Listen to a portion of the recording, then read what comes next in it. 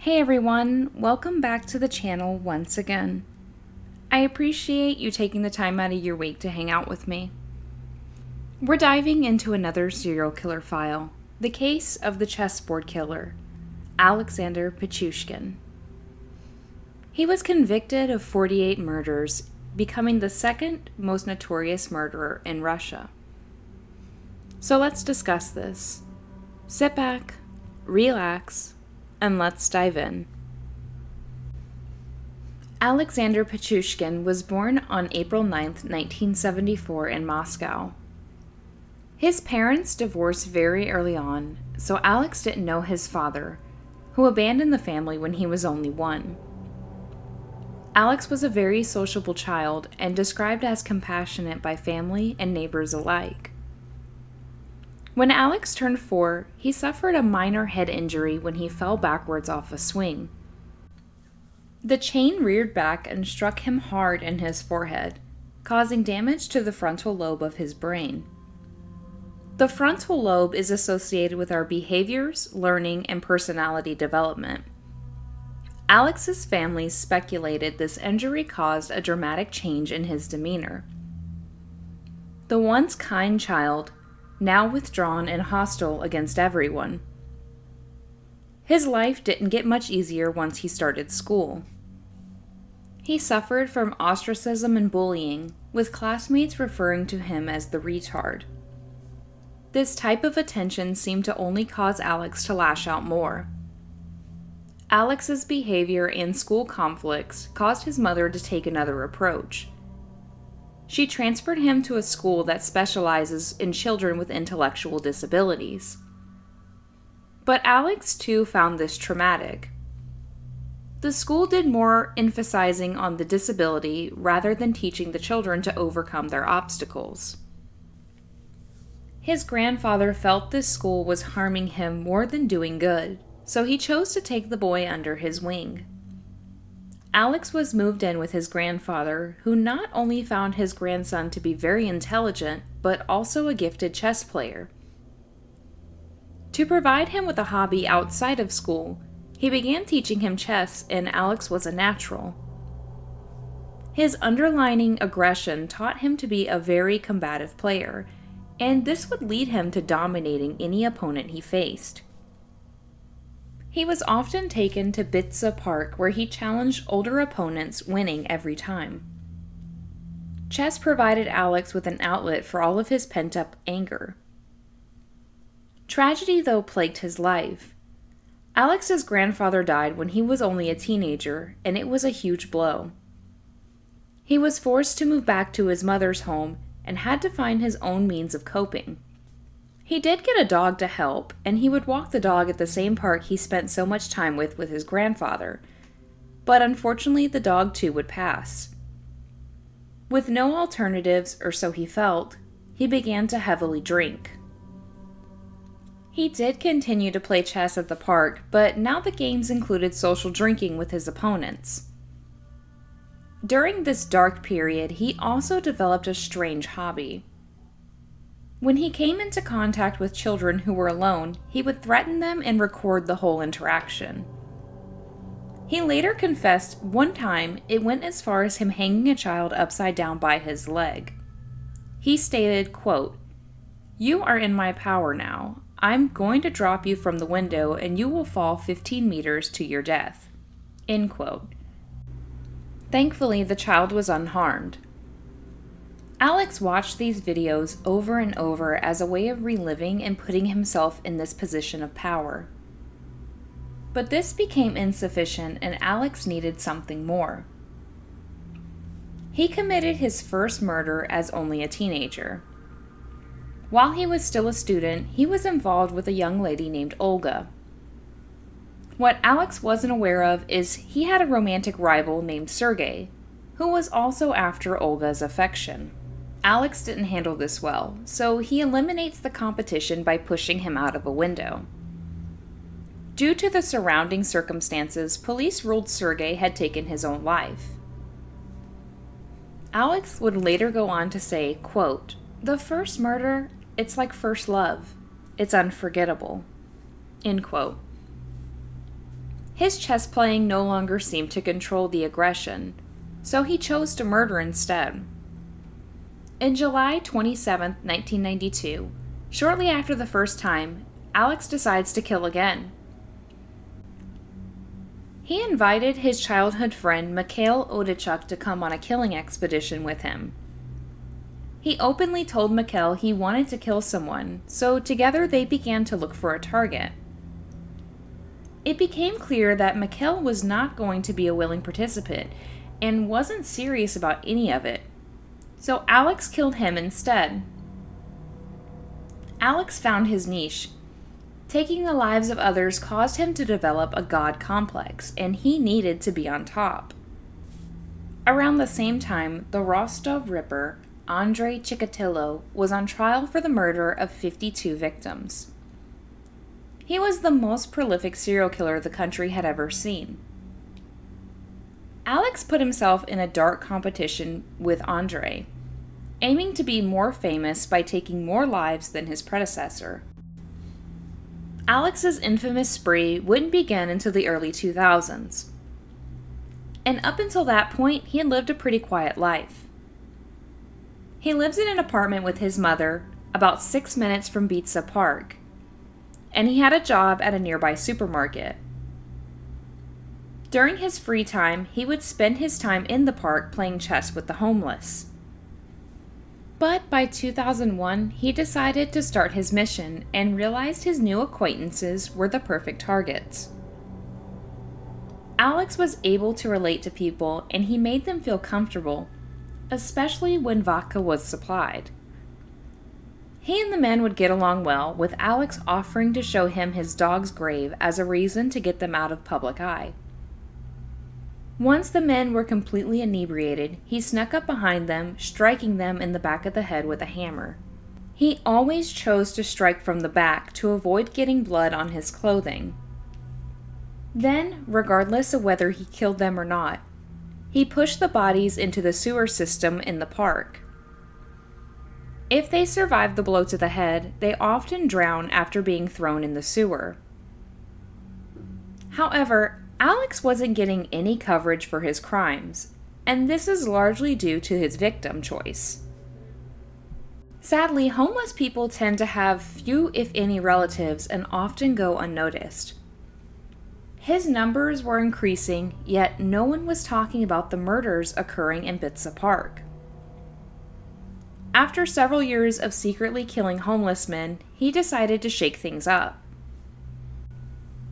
In the spring of 2005, he began killing anyone, men, women, and children. He didn't care. He continued to kill in a similar fashion, but developed a signature. The holes left in their heads would be stuffed with a bottle of vodka or a stick he had found. He also no longer chose to hide the bodies. He just left them in the open, hoping they would be discovered. And it didn't take long for this to happen. Bodies were popping up within and near Bitsa Park, with the first being that of 31-year-old Nikolai Vorobyov on October 15, 2005. The following month, another of a 63-year-old man. 2 weeks later, Vladimir Dudikin, and the following week, another body. By December, 7 bodies had been discovered, and none of the bodies showed signs of robbery. Police did notice that they all shared similar injuries. From this sign, it was clear a serial killer was on the loose, with the media dubbing him the Bitsa Beast. This was no longer in the jurisdiction of the Moscow police. The sector theorized the killer could be a former or current patient of the nearby psychiatric hospital. The facility often gave special passes to the patients who showed curing, and the task force felt maybe they escaped and were now using the park as a hunting grounds. There was no clear evidence that this was the case, but after questioning and interviewing patients and staff, no one seemed to fit as the suspect, and this lead was dropped. Investigators were now back to square one. Officers were sent to the park to question anyone suspicious, but again, nothing came from these efforts. By the end of February, more bodies, and the count was now up to 12. The next body wasn't discovered until April, but Alex threw investigators for a loop when the first female victim, Larissa Klugina, was discovered. Everything they thought they knew about the murderer was null and void. The body count continued to stack, but the end was in sight. Alex slipped up. 2 months later, in June of 2006, another woman was discovered. The body of 36-year-old Marina Moskilova was discovered in Bitsa Park, but this time was much different. Marina had a 15-year-old son who grew suspicious when his mother did not return home. She left a note with the boy indicating she was going out with her boyfriend, Sasha, and left a number she could be reached at. Police were able to trace this phone number back to 32-year-old Alexander Pichushkin. Now, this may seem like a dead end since she was with a man named Sasha. However, in Russian, the name Alexander is often shortened to Sasha. Alex was questioned with him denying any involvement, stating the two were just co-workers. Unfortunately for him, this alibi crumbled once police discovered inside of Marina's coat pocket was a metro ticket. The ticket prompted a search of the surveillance tapes at the station. Among the pixels, hand in hand with Marina, was Alexander. Police had enough to bring him in. Alex continued to deny everything, but he eventually came around, confessing that on June 13th he invited Marina out for a picnic. After being alone with her for a few hours, he decided to take the woman's life. On June 16, 2006, Alexander was arrested for the murder of Marina. Now that he was apprehended, Alex decided it was his time to shine. During a televised confession, Alex declared that he had killed 61 victims. This was a big shock for police because they realized the Bitsa maniac was sitting in front of them. While in custody, his apartment was searched for more evidence to support his claims. Here they discovered his strange trophy system that represented his goals. Alex had a chessboard which contained a number on almost every square but 3.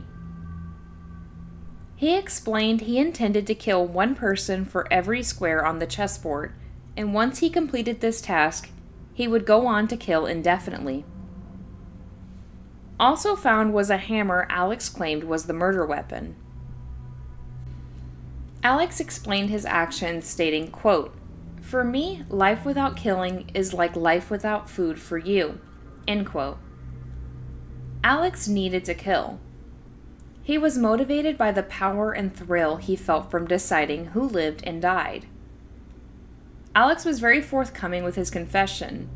He led investigators to scenes and performed reenactments of the murders which were filmed.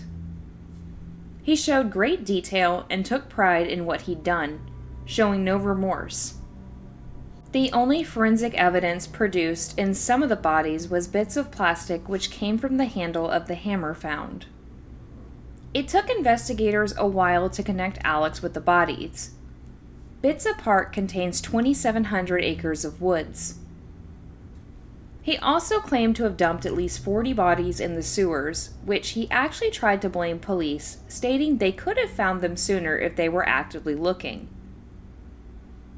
Alex did confess on some occasions his victims did escape, and the lack of police intervention allowed him to continue to kill.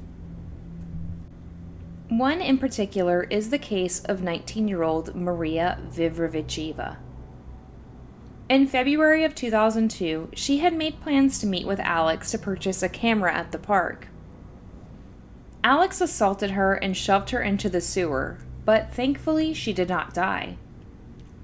Maria was trapped for 20 hours but managed to climb out. She was hospitalized due to the injuries and because she was pregnant at the time.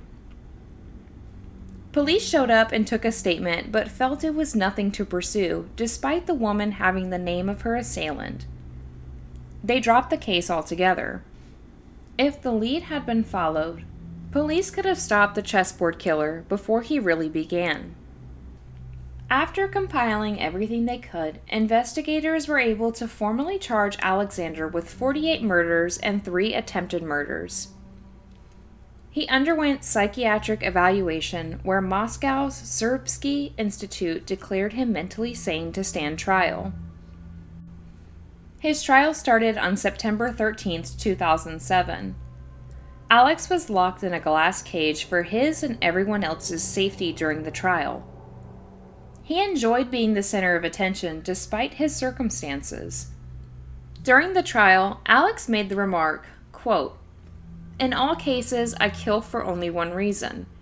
I killed in order to live, because when you kill, you want to live. I felt like the father of all these people, since it was I who opened the door for them to another world." End quote. The trial lasted for a total of 6 weeks, with the jury only taking 3 hours to deliberate. Alex Pichushkin was convicted of 48 murders and 3 attempted murders, becoming Russia's second worst serial killer. After the verdict, he argued he should be charged with more since he had killed 61 victims in total. Alex felt it was unfair to forget about those 13 victims. He was sentenced to life in prison without parole, since this was the highest punishment he could receive under Russian law. In 1996, Russia instituted a moratorium on capital punishment, making it illegal to sentence criminals to death. They also added that the first 15 years of his sentence would be spent in solitary confinement. His current home is Siberia's Polyarnya Sova facility, one of Russia's worst penitentiaries. Behind bars, he's become somewhat of a celebrity, receiving tons of fan mail and even a love interest. In 2014, a woman only identified as Natalia proclaimed her love for him. According to her, they communicated frequently and she was proud of him. She believed it was love at first sight, despite the pair never actually meeting. In 2016, Alex proposed to her, but due to the Russian prison system, they have been barred from corresponding. But apparently, Natalia remains devoted. Alexander is still currently in solitary confinement, with next year being his projected release. And another serial killer file comes to a close. We have another case here involving a head injury. What do you guys think about the correlation of serial killers, well, murderers in general, and head injuries? Leave your thoughts and comments down below and we can chat about it. Also, if you found this video informational, consider giving it a thumbs up to let YouTube know you want more. And lastly, if you're not subscribed, please consider doing so because we would love to have you under the ash tree. Shout out to Brittany, who provided our subject matter this week. I always love and appreciate this audience's input and suggestions because you guys rock. Thank you all for being so very supportive of the channel, and as always, I will see you in the next one. Bye, friends.